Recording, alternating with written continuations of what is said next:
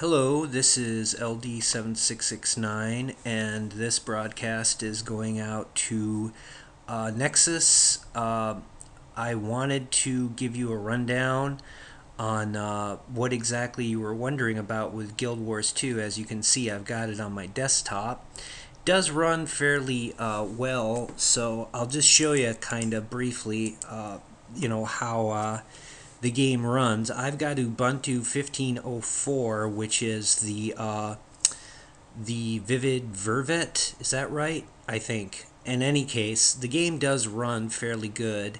And granted, I'm running on a laptop, so take that into account. You might get better results as a result of running a full-fledged desktop. And I'm gonna log in here really quick. I do have this set up with the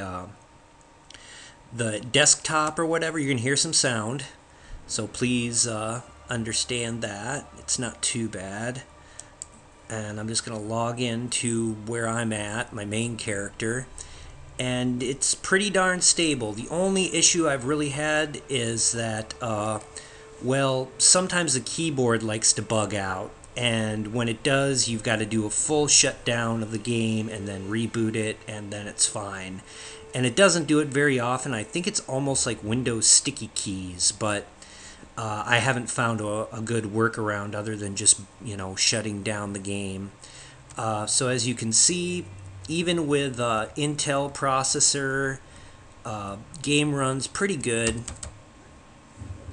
Combat is not too bad unless there's lots and lots of stuff going on.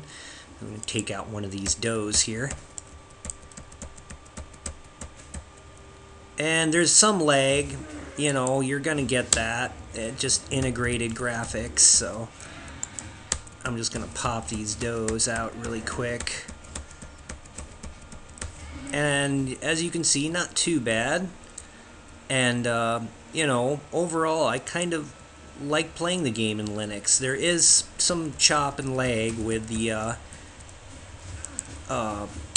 running everything as it is, but it's not too bad. I'll get rid of this corrupted ice turret while I'm at it. Boom. Takes a little time, I guess, sometimes. I sometimes forget which commands do what, so there we go.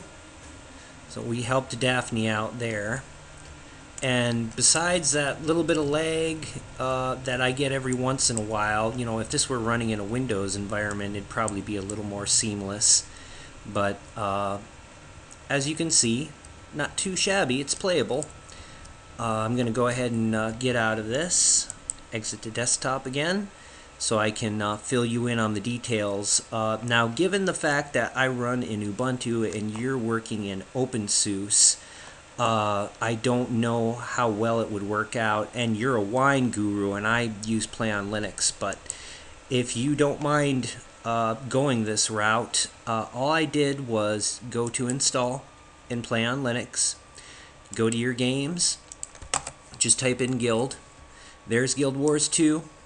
You're going to want to install this candidate right here as it is, and when it is fully done installing, don't boot the game immediately, I think is the route I took, but rather go to your Guild Wars 2 and configure it, and make sure you update the wine version to the latest version, because that's going to help you. This argument has to be in here for it to be viewable as it downloads, and the main download does take a long time, I'm sure you know.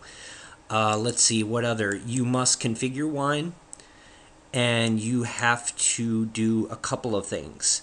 You have to go to graphics and capture mouse in full screen and emulate a virtual desktop 1600 by 900. And, other than that, I think there are no real major tweaks other than you tell the game your video memory size. Mine's is about a gig. You don't need to install any components, none of this fancy stuff. Let's see, is there anything else I could probably offer? Well, that's primarily it. besides you changing your distribution, which you probably would hate, maybe you could get a secondary drive and install Ubuntu, or there's got to be some workaround for you. But I did promise I would come up with a brief interlude for you, so there it is. Nexus in particular.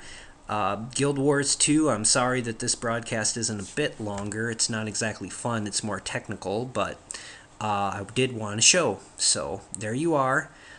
Guild Wars 2 for brief setup, and have a good day.